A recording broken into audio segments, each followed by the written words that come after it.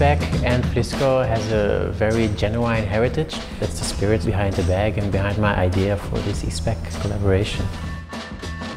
In Africa they use it to wrap it around themselves, so you see both sides of the fabric. So it's really important that the fabric is at the same color and the same quality on both sides. That's a really difficult technique for manufacturers to do, and Vlisco is the only one that can do it this way. It's a really authentic wax technique that they use since 1846. It's all done in Helmond, Holland.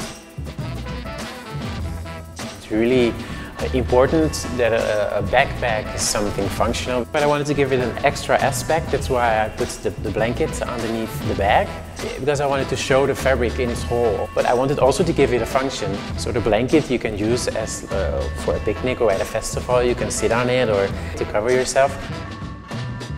I wanted to see which print fits what type of bag. For this one, it's like really a travel field. It's like these little airplanes. I wanted to have a backpack that's really something you would take while you're going traveling. And I think Eastpak has a lot of on-the-move traveling kind of feel, so it was really easy to design a bag with Vlisco and Eastpak. It really came together very naturally.